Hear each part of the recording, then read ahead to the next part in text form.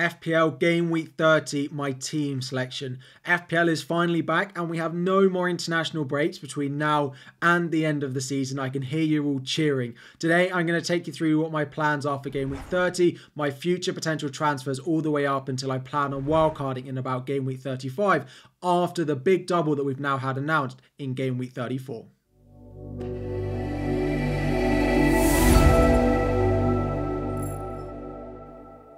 What is up everyone, FPL Harry here. Before we dive in, 1,000 likes is the aim. Subscribe if you are new around here. And the most painful part of having to sit down and do this video is having to talk about Game Week 29. I thought I had the ability after 2 weeks to completely forget about it until I realised that I had to talk about it in my Game Week 30 team selection. I scored 15 points on my free hit.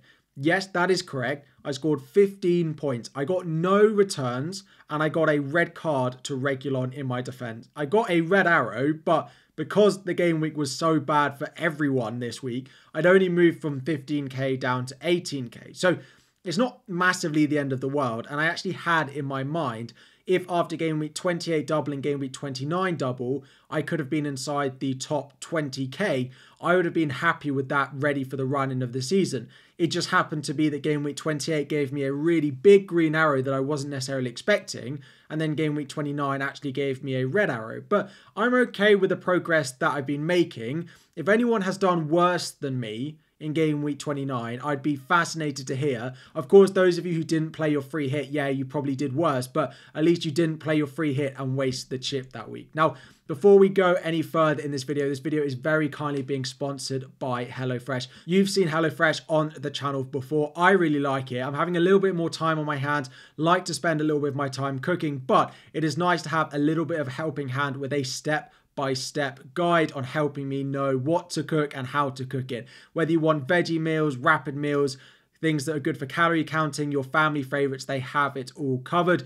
Use the code FPLH at checkout, scan the QR code, use the link in the description. This will give you a massive 60% off your first box and 20% off as well for the next 2 months using the T's and C's involved.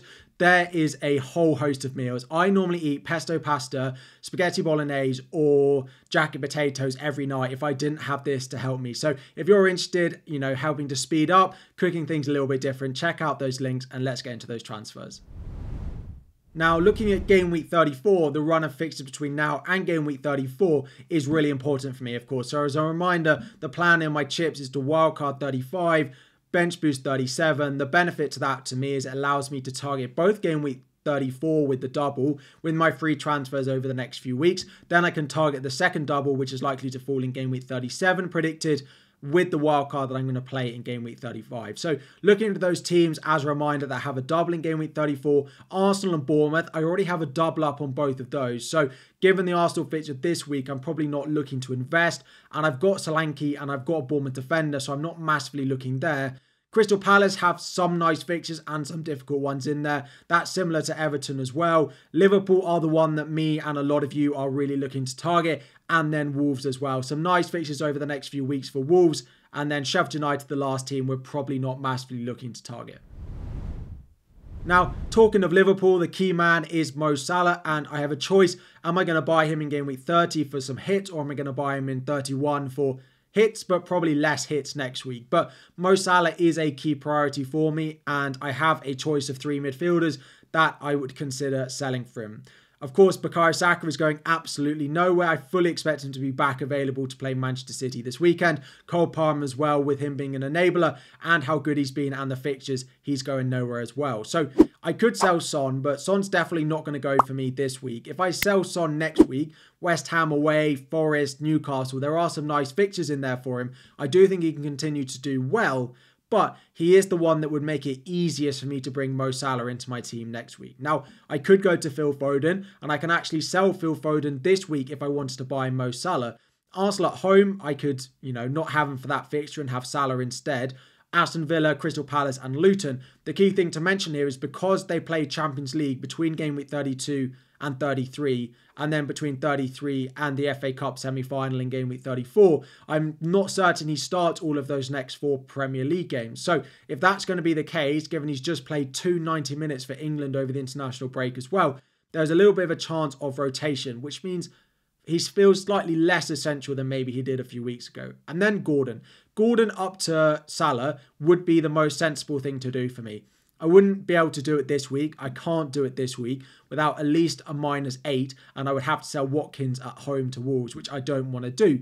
But I could do it next week. The issue with selling Gordon is, of course, he's the cheapest, right? So if I was to sell Gordon next week, compared to selling Foden or Son, I would have to go for cheaper options. Like I wouldn't get Darwin. I'd probably have to go Mateta. We'll have a look at a few of the other combinations as well. So if I was to sell one this week and I wanted Salah this week, and we'll talk about potentially doing that, it would be Foden. And if I was to not do it this week, then Son and Gordon become much more likely to be sold for me.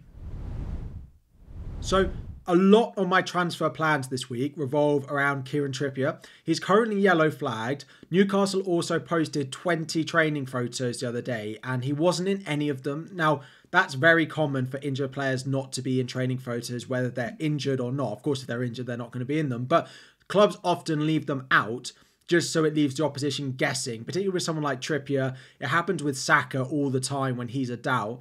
So I'm not necessarily reading too much into that, but him being available or not is a massive part of what I do with my transfer this week. And the reason for that is Trippier is one of the massive areas that I have money built up in or invested in that I would need if I wanted to buy Mo Salah. If Trippier is going to be out, because I've only got Gabriel away at City and Alfie Doughty, who's flagged away at Spurs, on my bench, I'd probably be forced to sell Kieran Trippier this week. And if I'm going to sell Kieran Trippier this week, I suddenly go from having 2.8 million in the bank to having almost 5 million in the bank, which then puts me really close to being able to afford Mo Salah. And then I start to think, well, if Trippier is out, then I'll probably sell Trippier, and then suddenly the -4, -8 to get Salah in this week doesn't feel so bad because I'm not selling Trippier available at home to West Ham. Now, in terms of those replacements, Aït-Nouri at Wolves, nice fixtures between now and the double, 2 home fixtures in the double, but one is against an Arsenal team where we wouldn't expect any attacking returns. Munoz at Crystal Palace did go off against Colombia with a knock, so we're bearing in mind that a press conference update would need to be positive if I'm going to go and buy him. But Crystal Palace, either him or a cheaper option in Richards could be a nice option. Richards at 3.9, playing as part of their 3 centre-backs, looks pretty nailed now as well. Should be fine for the double. They have a nice run of fixtures and they have a better double than Wolves. It is West Ham at home and it is Newcastle at home. So between Aït-Nouri and Munoz is pretty close. The only reason I'd potentially go Aït-Nouri over Munoz is the fixtures between now and then are better for Wolves than they are for Crystal Palace. So some of the fixtures coming up might mean that I need to play Aït-Nouri, whereas Crystal Palace do play Manchester City and Liverpool in 2 of the next 4, which is not ideal. So looking at some of those potential transfers to buy Mo Salah this week. So as I said, if I'm going to buy Salah this week, it will be for Foden, who has Arsenal. So Foden up to Salah. Very annoyingly, if I sell Kieran Trippier in my team, I'm left with 4.4 million in the bank. If I could do Foden to Salah and Trippier to a 4.5 defender in Aït-Nouri, for example, I would just do it. Things would seem very, very simple for me, but I'm left with 4.4 million. So this leaves me a few possibilities. The first thing is I could go for a more defensive option and just go Richards, who's 3.9 and looks nailed and has the double. The attacking threat's not there like the Munoz if he's available or Aït-Nouri is, but he has a double coming up and some of the fixtures are looking okay for the foreseeable future. Of course, this bearing in mind if Trippier is going to be out. The other thing I could do is go for one of those 4.5 defenders and force it with another -4. It would be a -8 this week, but it would be upgrading my squad somewhere. So the first place I could do would be Kaminsky to probably Dean Henderson. Sam Johnson at Crystal Palace, who is their main goalkeeper at the moment, looks like he's ruled out with an elbow injury for the rest of the season. Henderson is 4.4 million, so that would free up enough money to do the other 2 transfers. Of course, Henderson has a double in 34, which neither of my goalkeepers do. He also has a better fixture this week and next week, as opposed to Areola and Kaminsky, who both have awful fixtures over the next 2 games as well. So it both is good for the next couple. It frees up money that I would need, and he has a double in game week 34. I could do something similar, but elsewhere in defence. So Trippier to Aït-Nouri and then actually downgrading Doughty to the other one. So probably Munoz or another 4.5 if Munoz was going to be out injured. So yeah, someone else in and at 4.5 million, like Mitchell, for example. So there are potential other transfers that I can make to force that extra little bit of money that I need. It's so annoying that I am 0.1 short of Foden to Salah and Trippier to Aït-Nouri. That would be perfect for a -4 this week if I could afford it, but I'm not, so I might have to force it a little bit. If I had to decide now, it would be the goalkeeper transfer, particularly because Munoz is still a doubt. So Kaminski to Henderson feels like it is a better option for me. Now, a lot of that revolves around Kieran Trippier being unavailable this week, and if he turns out to be available, we should hear that in the Newcastle press conference, although we all know what Eddie Howe's like in some of his press conferences at the moment. Here are what potential transfers would look like for me going into game week 31 if I was going to roll my transfer this week if Trippier's fine, and then potentially go and make the transfers next week. Of course, I'd have 2 free transfers. I'd still be taking a -4. Gordon would then be the one likely to go for Mo Salah. Trippier would go down to probably Ben White, double up on the Arsenal defence. He's looked good going forward. They also have Luton at home in game week 31, which is a really nice fixture. And then I would sell Ollie Watkins. I don't love selling Watkins, but if I'm keeping him for Wolves, he then has Arsenal, Manchester City in 2 of the next 3. After that, he doesn't double in game week 34. And I like Mateta as a differential, right? He's 4.9 million, so such a good enabler for Salah. Doubling in game week 34, and I can just sit him on my bench. He rotates really well with the rest of my squad. So if Trippier is going to be out this week, I might be forced to take hits this week to buy Salah in 30. But if Trippier is available, which I think is probably more likely, then I may take a -4 next week that looks like this. So just to rattle through what my team looks like this week. Again, at time of recording, we're going to go with Areola in goal over Kaminski. It's much of a muchness in terms of those goalkeepers, but I do think that Trippier is going to be available this week, so I do plan on rolling the transfer. Not having Salah is absolutely terrifying for me this week. I think he's the best captaincy option.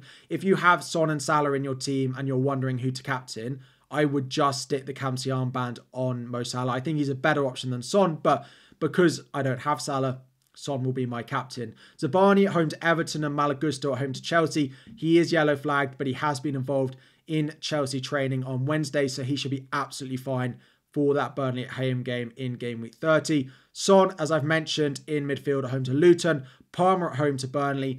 And then I'm going with Foden and Saka. At the moment, I still have Anthony Gordon on my bench. I like Gordon. I think he's a good option, but he's not massively explosive, and he plays in the 12:30 kickoff, and I don't want to bench Foden or Saka. If Walker and Stones are both out for Manchester City, I'm not benching Saka. Foden at the Etihad, I'm also not benching. So at the moment, it is Gordon on my bench. Haaland, Solanke, Watkins make up the front 3. No real doubts about them. I need Solanke and Watkins to perform this week because a lot of people wildcarding are ditching these 2 in the favour of the likes of Darwin or Isaac. One of them might stay, but there are a lot of people selling these 2 on wildcard, so I could do with them turning up. In terms of captaincy, for me, because I don't have Salah, it's between Son, Palmer and maybe Haaland, but I'm not going to put it on Haaland based on the other fixtures we've got. Palmer, vice-captain for me this week, and Son with the captaincy armband. Now, I have a little bit of doubt that Richarlison might come in and play up front, and it puts Son wide, which is a little bit of a put-off for me with the captaincy on Son, but it doesn't put me off enough to change my mind from that. So just to walk you through what it's going to look like, both in terms of Trippier being available and Trippier being out. So to start with, if Trippier is going to be available, I think I will roll my transfer this week. I don't feel like I massively need to force anything. I could do a goalkeeper transfer, but it would basically force a -8 for me next week. Game week 31, as I said, I'd have 2 free transfers. Watkins would go, Mateta would come in, Gordon would go, Salah would come in, and I would bench Mateta for Salah. He does have Bournemouth away, but I'm not benching any of my front 7 that week. Outside of them, Saka, Palmer, Foden, Son, Salah all look really good with Solanke and Haaland. We would start Gabriel in my defence, probably over Trippier, because Trippier would have to leave my team. But if I end up buying Ben White, it might be Gusto that drops out. So as you can see, I'm short of that, so Trippier would have to go as part of a -4. At the moment, Ben White is the plan. Aït-Nouri could also come in because he has Burnley away that week, then West Ham at home, then Forest away, then the double. But at the moment, Ben White is the plan of that final spot, doubling up on the defence.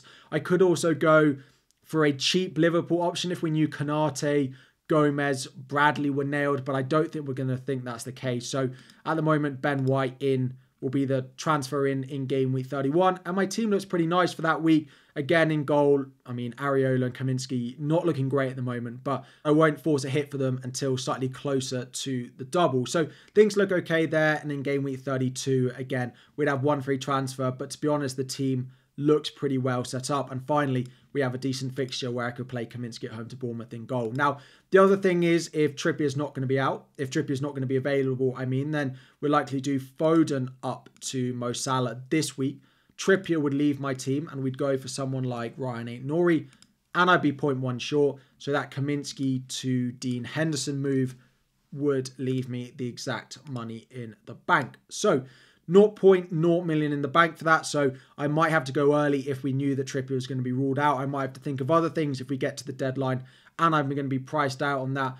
In game week 31, as opposed to before, I'd be taking a -4. For me in game week 31, I'd probably roll the transfer because I'd already have Salah in place. I could actually just bench Watkins and bring in Gordon, who's on my bench at home to Everton, because my team looks pretty well set up. And then what that actually means is in game week 32, I'll have Watkins at home to Brentford, which will feel like quite a bit of a differential that week. So there are a couple of paths. If I bring Salah in this week, I may end up keeping Watkins until almost game week 34, game week 33, and then selling him when he plays Arsenal and then before the double. So a couple of things depending on the potential injury news to Kieran Trippier over the next couple of days. It might force me into a -8. It might force me to roll my transfer, which way that does fall. Any questions you have about your team, drop it all in the comment section down below. What do you think about my team this week? Do you think it's a good plan? Do you think the fear of Salah is going to get to me? Leave me your thoughts in the comment section down below. Thank you so much for watching. It is nice to have FPL back. We are officially in double game week season. It is the run-in of FPL. 1,000 likes is the aim. Subscribe if you are new around here, and I'll be back again very soon.